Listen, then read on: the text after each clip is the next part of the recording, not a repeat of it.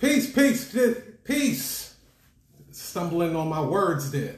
Peace, peace, peace. This is your international sales and marketing hitman, your humble hip-hop sales coach, Tiger Toledo, and you already know what it is, man. You rocking with the best. You heard?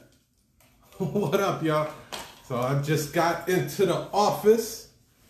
So as y'all can see, I'm back on my bullshit. Back to back on my bullshit, on my Brooklyn bullshit too. Yeah. You heard? So what I learned from this Brooklyn loan shark, man, I gotta tell you guys this story. It's such an interesting story. So I want to say I was like 13 years old. His name was Bradford.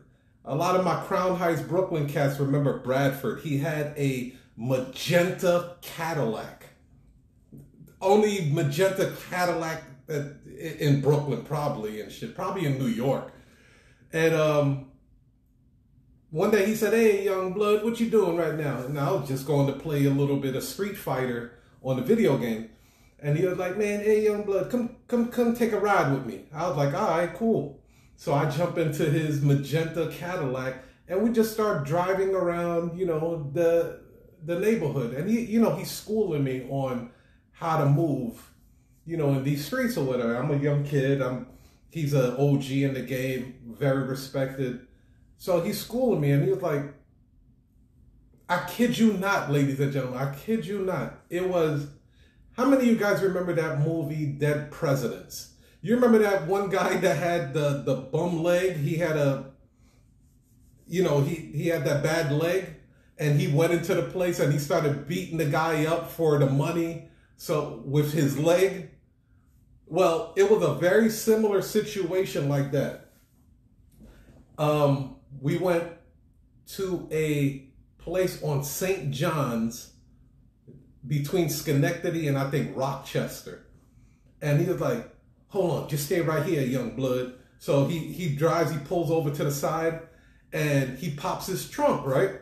And mind you, I didn't know he was a loan shark at the time. I just knew he was, he did his thing in the streets. And he pulls out this Louisville Slugger bat, right? And I'm like, oh shit. I was like, damn, Bradford get me into some bullshit, man. I'm like, I'm 13 years old. Some cats might think it was exciting, but I'm like, all right, let me see what the fuck is. I was like, I gotta look out for Bradford because I'm with him. I'm in his car.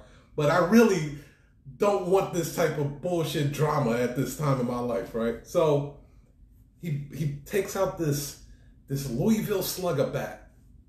And he walks over to the guy that was standing in front of the store.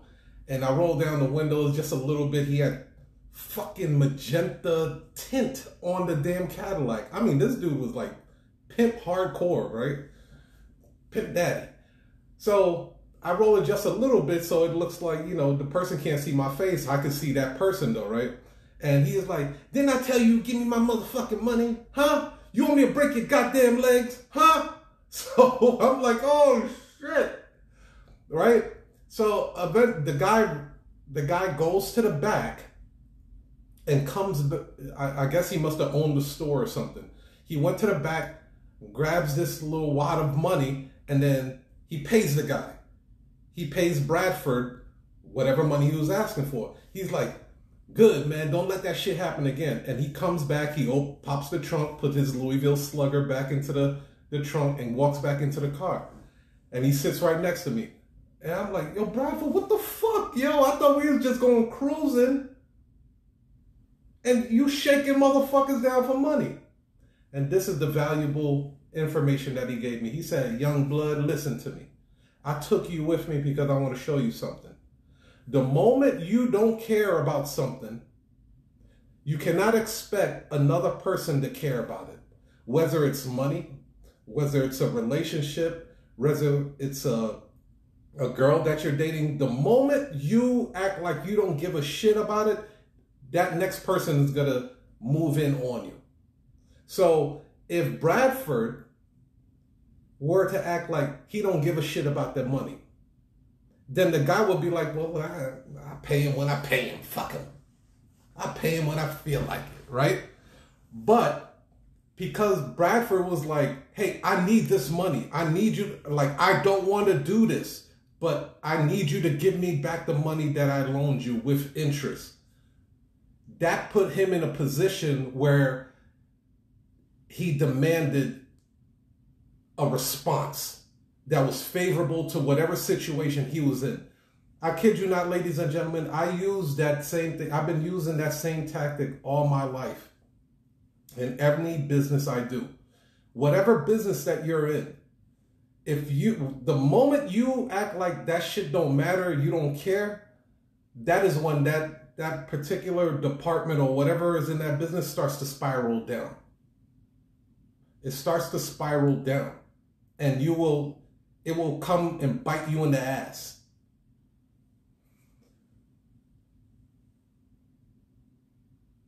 In business, there is 95% of things that you are doing correctly. You're doing it the way you're supposed to do it. It's that 5% that will bite you in the ass like a pit bull.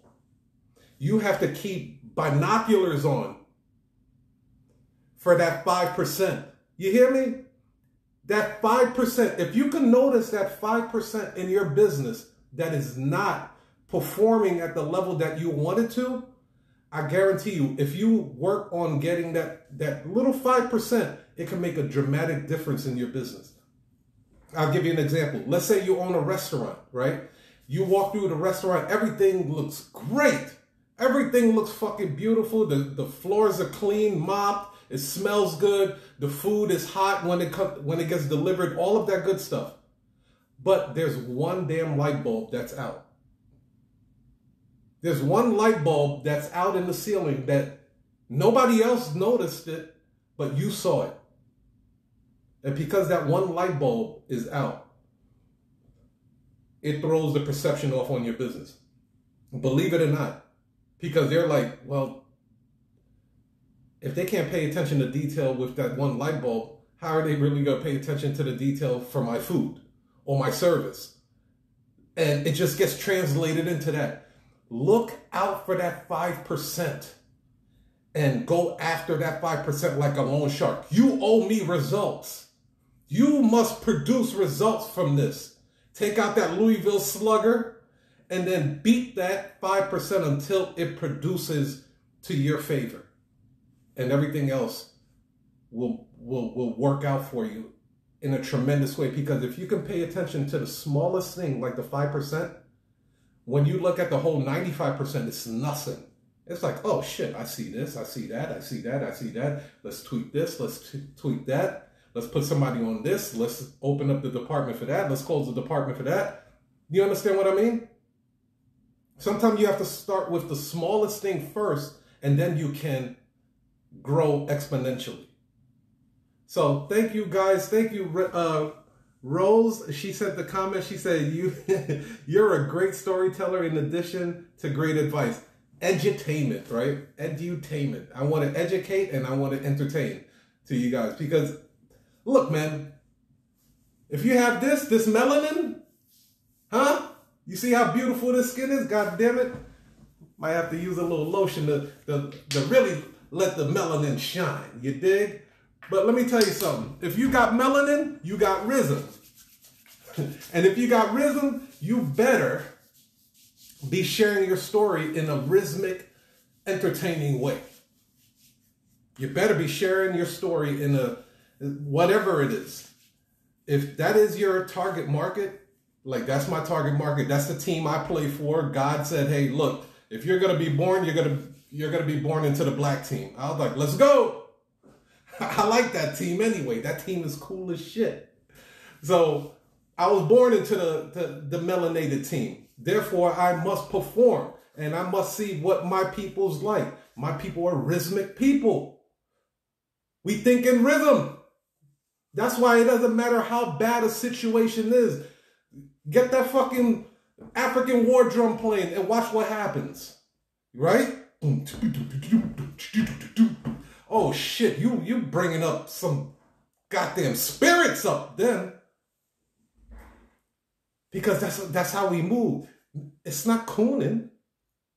You're not cooning. We can, you guys, some of you guys know what I'm talking about, but before there were battles in Africa and stuff like that, they would play these African war drums because it would enliven this spirit, this inner spirit of this gladiator, warrior, godlike type of person, and they would fight. And they would fight. Why would they play drums? You ever thought about that?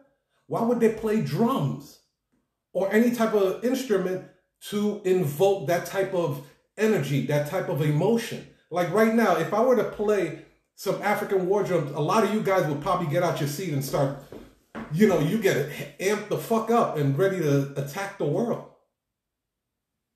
We are a rhythmic people. Take that note. Use that. And your people will rock with you. Peace, love, and happiness and cash flow to all you guys. I love you. Peace.